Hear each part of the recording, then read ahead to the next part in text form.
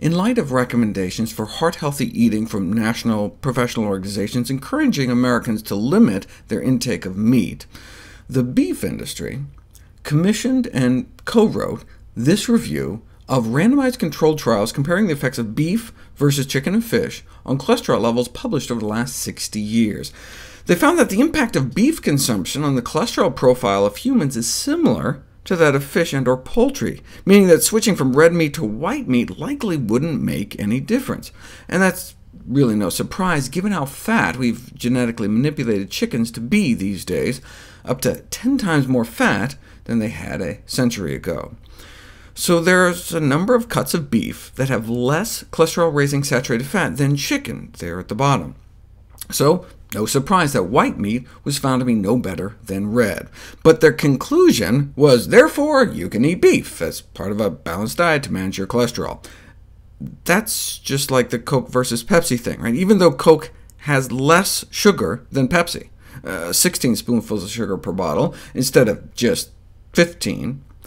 If studies on blood sugar found no difference between drinking Coke and drinking Pepsi, you wouldn't conclude that Pepsi may be considered when recommending diets for the management of blood sugars. You'd say they're both just as bad, so we should ideally consume neither. It's a standard drug industry trick to compare their fancy new drug not to the best out there, but to some miserable drug to make yours look better. Note they didn't compare beef to plant proteins, like in this study, but I was surprised as I started reading this that they found no benefit to switching to a plant protein diet either. What were they eating? Plant protein diet on the left, animal protein diet on the right. Breakfast looks OK. Instead of a burger for lunch, the plant group got a kidney bean and tomato casserole and a salad, nice. And dinner, instead of another burger, just some boring vegetables. Why was the cholesterol of the plant group as bad as the animal group? Oh, because they had the plant protein group eating 3 tablespoons of beef tallow every day, 3 tablespoons of beef fat margarine. Well, no wonder. This was part of a series of studies that tried to figure out what it was about meat that was so cholesterol-raising. Was it the animal protein? Was it the animal fat? So they created these fake meat products made to have the same amount of saturated fat and cholesterol by adding extracted animal fats and cholesterol.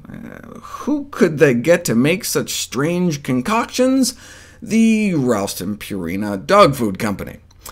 But what's crazy is that even if you keep the saturated animal fat and cholesterol the same by adding meat fats to the veggie burgers, and making the plant group swallow cholesterol pills to equal it out, sometimes you still see an advantage in the plant protein group.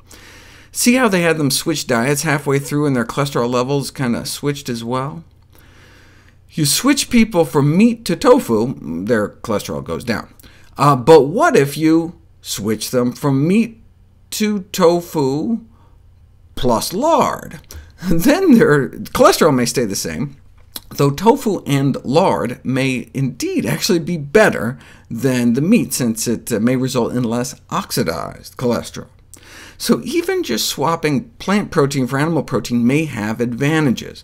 But if we really want to maximize the power of diet to lower cholesterol, we may want to move entirely towards plants. The standard dietary advice, cut down on fatty meat, dairy, and eggs, may lower cholesterol 5 to 10%, but flexitarian or vegetarian diets may drop our levels from 10 to 15%. Vegan diets 15 to 25%, and healthier vegan diets up to 35%, like this study, showing a 61-point drop in LDL cholesterol within a matter of weeks.